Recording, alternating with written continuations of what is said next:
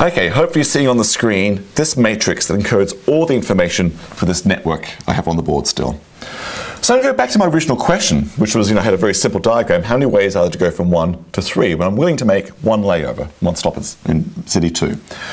So I'm going to ask a more general question. How many ways can I get, say, from city 1 to city 4, 4, that'll do, in one layover? Exactly one layover. So I'm willing to go to the cheap fare. I will do one stop to make a cheaper airfare to get from city 1 to city 4. All right, to get from 1 to 4, I could do all the ways to go from 1 to 1, and then all the ways that get me from 1 to 4. Have a layover at 1 itself. Well, I can do that by multiplication principle. There's one way to get from 1 to 1, and there's 0 ways to get from 1 to 4 directly. There are actually 1 times 0 ways to complete that task. Or I could have a layover at city 2. Go from all the ways to get from 1 to 2, then get from 2 to 4, and ask how many ways can I do in total. It'll be multiplication principle. A ways times and B ways gives me A times B ways. How many ways can I get from 1 to 2? 1 to 2. What is 1 to 2? 1 to 2 is this. It's 3 ways. How many ways can I get from 2 to 4? 2 to 4 is 1 way. I get 3 times 1, which is 3. Or I could have a layover at city 3. Get myself from 1 to 3. Get myself, from 3 to 4. And multiply them together by multiplication principle.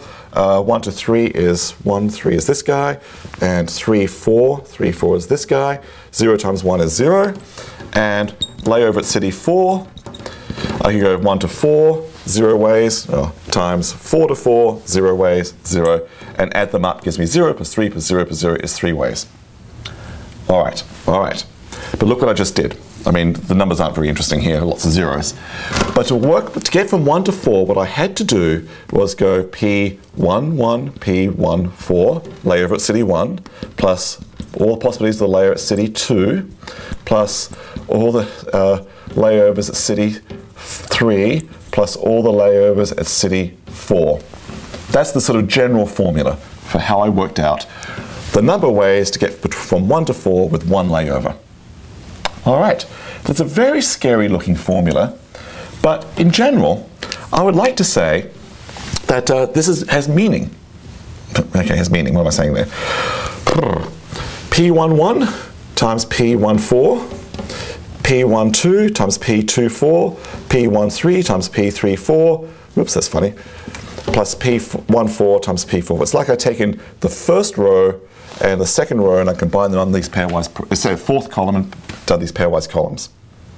All right, so mathematicians, having noted that this sort of product comes up a lot, will define a matrix times itself by following this very formula.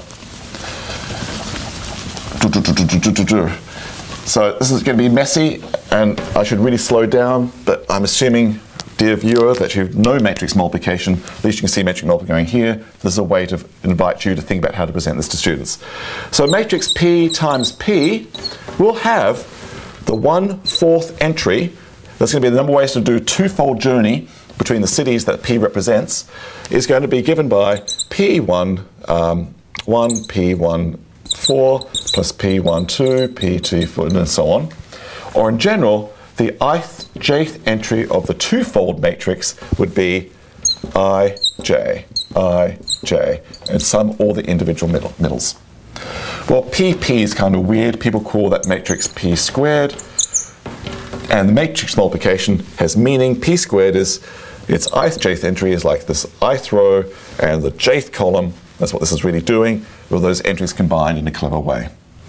That to me is the natural way to define matrix multiplication. It just seems natural. This is the sort of formula that comes up, and that's why the weird notation we have here of multiplying rows by columns is very, very strange, but I was kind of forced to do that in how I set this guy up. Now, I've done two matrices, P and P, that are identical. I can actually give meaning to the matrix multiplication of two different matrices. So, let's now talk about that, and let me clean the board. Okay. Now, two different matrices. So in my world, a matrix is a coding for two different diagrams of a network between city routes or something. So suppose I had two different networks, like there's the blue airline that has all these routes between 4 cities, and the orange airline has a different set of routes between the same 4 cities. So I'll call one airline A and airline B. So then they each can have their 4 by 4 matrices explaining the root information, and I can ask, what does A plus B mean? Well, that means I'm going to add up the entries component-wise. I guess if you tried to make a guess what that could be, but add up each individual entries, and there's a geometric interpretation to the matrix you get by adding entries turn by turn, like the 1/4 entry plus the 1/4 entry, the 2/3 entry plus the 2/3 entry, so on. This would be the matrix for the entire diagram, ignoring color. Great. So that's a great way to motivate to kids what matrix addition can be. Or if I said 2A, if you had to make a guess what 2A means, well, it's probably A plus A in one sense, or just double all the entries of A. What does that mean geometrically? Well, it means that airline A has actually just doubled the number of routes that it's had before on every possible place. It's decided to go for more efficiency. That would be a matrix for a doubled system, and so on. So actually, this is a good way to motivate matrix addition, matrix scalar multiplication, as they call it. You probably do matrix subtraction the same way. What does that mean? I guess airlines are taking away routes. Grand. Good stuff. But then I can also ask, what does A times B going to mean? So before I had P times P, matrix times itself, but A times B does actually have an interpretation as well. Suppose I insist on going from city 1 to city 4, and I want to first fly the A airline, and then I want to fly the B airline second. Why I want to do that, I don't really know. Well, what I need to do is I have to get myself from now I'll have a layover. So I can either go from city 1 to, so I'm going from 1 to 4 again. City 1 to city 1 with an airline, whoops, and then city 1 to 4 with the second airline, the Botswana Airlines? I don't know, something.